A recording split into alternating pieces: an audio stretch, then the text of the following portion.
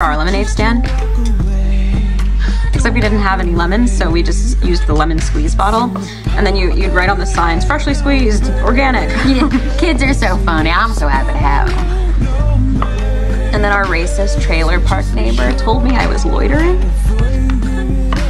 Thank you, Jenny, for sharing that cherished childhood memory.